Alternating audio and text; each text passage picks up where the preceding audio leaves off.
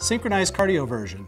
Certain arrhythmias such as ventricular tachycardia, atrial fibrillation, and atrial flutter require synchronizing the defibrillator discharge with the R wave to avoid the induction of ventricular fibrillation.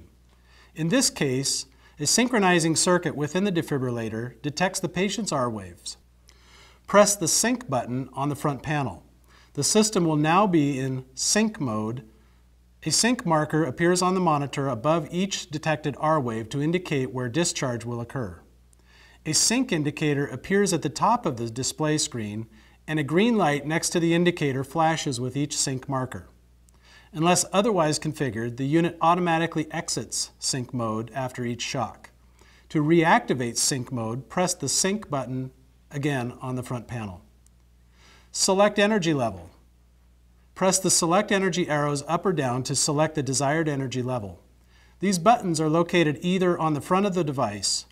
When used with pediatric pads, defibrillation energies must be set manually based on site-specific institutional protocols for pediatric defibrillation.